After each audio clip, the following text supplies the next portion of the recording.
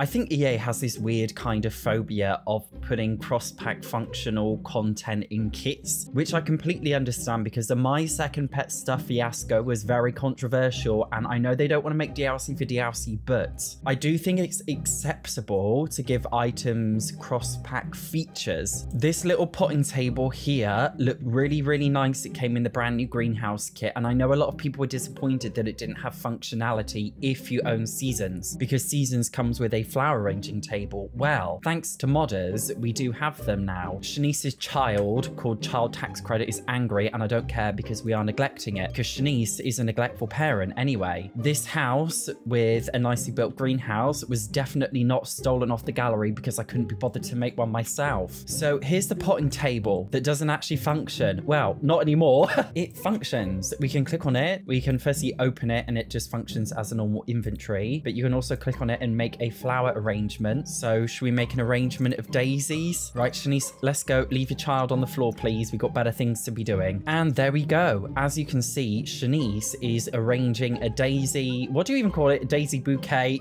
A daisy arrangement? Anyway, that's what she's doing, and that's because it is now finally functional. Thank God. Obviously, in order for this to work, you do need to own the Seasons pack. I feel like most people these days own Seasons, so I guess it's not like the biggest issue for all simmers. I genuinely just love the fact that somebody's given this cross-pack play, because I think it's reasonable. You know, it's not like the My Second Pet stuff fiasco when you're literally making DLC for DLC. Like, if EA put with this kit a flower arranging table and said, hey, if you own Seasons, we will actually make this functional and work for you, I don't think people would find that unreasonable. I don't think they would find it unreasonable at all. I don't think people would say, you should have made it so that people can have it even without Seasons. Like, I don't think people would have been like that. I feel like people would have understood you would need Seasons in order for it to actually work like that, which is the main reason why I don't get why EA was so afraid of it. Because let's be honest, this one that came with Seasons, like, it's fine, but it's very big, isn't it? This is quite big, whereas this one is a lot smaller. And you know, if I make a bouquet, she only uses this like little middle space anyway, so there's no reason, you know, to not chop off the edge bits off and just turn it into something like this. I feel like that would have made the greenhouse kit a lot better. And as I said, they could have still kept the actual functionality locked behind Seasons, but just given people something a little bit extra if they do own Seasons. Do you know what I mean? You know, in the little campers kit, we got this projector screen, okay, which is a kit, and the only other projector screen that we have is the one in the movie hangout stuff pack. Without movie hangout stuff, this just functions like a normal TV, but if you have the movie hangout stuff pack, then you can use this to watch movies too. So I don't know why they couldn't have applied the same logic to this, but there we go. It is fixed with a mod. Another object, which is from the basement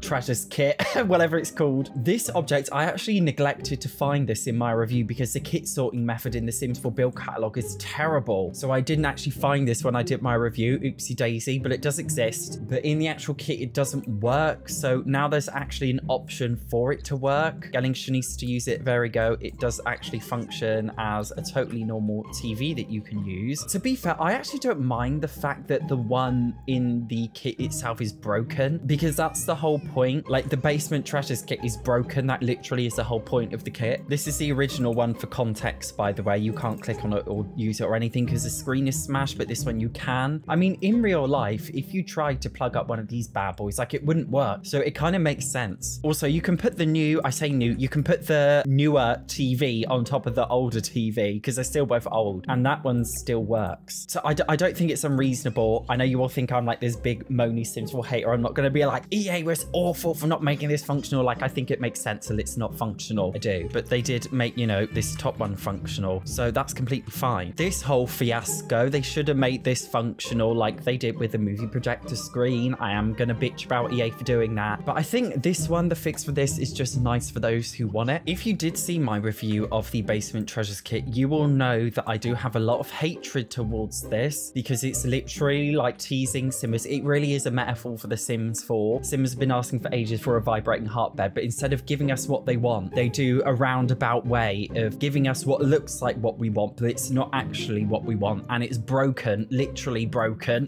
It is a metaphor for The Sims. Everything that we want in the game either doesn't exist or is broken. But to be fair, I admit, I actually think the mattress itself is a nice object that you could use in certain builds to make them maybe a little bit more dingy, or for, you know, you could use it for an attic or a basement. And somebody has modded it to get rid of the trauma known as the bedboard here. So you don't need to be reminded what we could have had but don't have. It actually has the same emotional aura. So if I do go near it, my sim does actually get flirty from it still. So it still functions. Also, just as how the original had 4 different swatches, this one also has 4 different swatches too. So it's just a little something extra there. Also, another thing that came in the basement treasures kit is this trunk, which you can't click on and use. It's not functional. In The Sims 4 in general, we do have trunks and chests, which when you click on them, you can open them and put stuff in and out of them. This one is specifically a toy chest, but you can actually put other things in them, like, I don't know, seed packets or something, I don't know, collectibles. But of course, this one you can't, but we may be getting an official update to it, not a mod. Somebody who works on the Sims team on Twitter just wrote soon with a picture of this box saying open. So what this basically means is they're gonna update this so it's openable like this. When EA does like these patch updates, normally they like collectively bunch a load of updates in one. I don't know if this means we're gonna get updates to anything else, or if like literally just this singular thing is being updated. Imagine if they updated with like a proper vibrating heart bed and me ranting and complaining like Karen actually worked.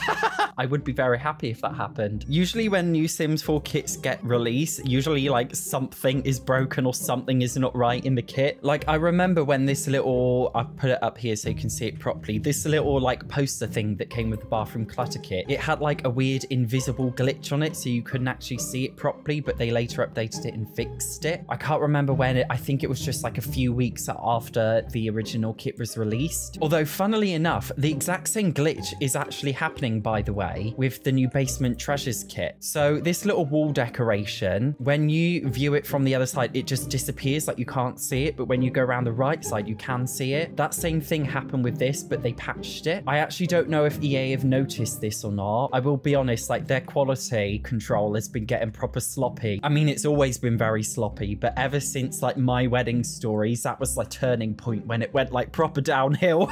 So like in every single kit now, something is either broken or they haven't implemented a feature in a way that seems natural. They told us, well, they haven't told us officially, but kind of officially, we know we're going to get an update for this. This one, I doubt they've noticed it yet, and it's so small, nobody's probably even reported it. So that's probably either never getting fixed or getting fixed in a few months / few years. We're going to have to wait and see. Actually, I also noticed that this poster, which came with the industrial loft kit, does the exact same thing. Love the consistency here. EA thought, oh, we'll fix this one, but we won't fix this one.